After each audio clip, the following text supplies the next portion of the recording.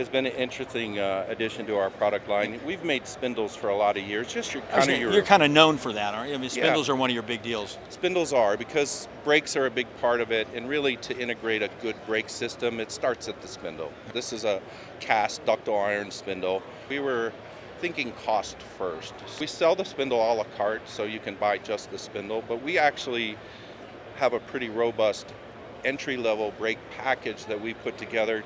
We keep the cost under $700. Oh, wow. And you literally are getting hubs, rotors, calipers, an entire brake system, easy bolt-on, first and second gen Camaro, Chevelle, all the early model muscle cars.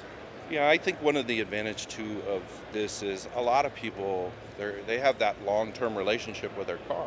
Right. Oh, yeah. And so the way they have their car today isn't necessarily how the car will be 5 years from now. And this spindle platform allows you to start with an entry-level system.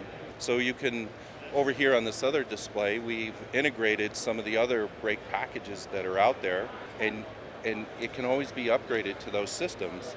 The nice thing is too, when you make that transition to a different brake package, you don't even have to realign the car. You don't pull the spindle off the car. Everything stays the same. Everything stays the same, all the steering linkage and everything. So these are indicative of a complete package, a platform that's put together using your components, and then... Yeah, this example here is using all C6 Corvette parts, right from General Motors. Right from yeah. General Motors. What are some of the others that we have here?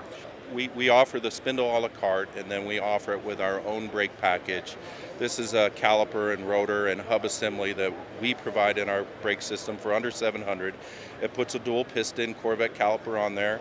It's just one of the simplest, easiest installations out there. I mean, this style of hub assembly requires no preload on the bearings. It's a pre-manufactured hub assembly, so there's no torque specs, there's no cotter pins to install, literally just bolts right in. So it's something that would you say a weekend hobbyist with a good box of tools could probably do it? I mean, that's so important in our hobby.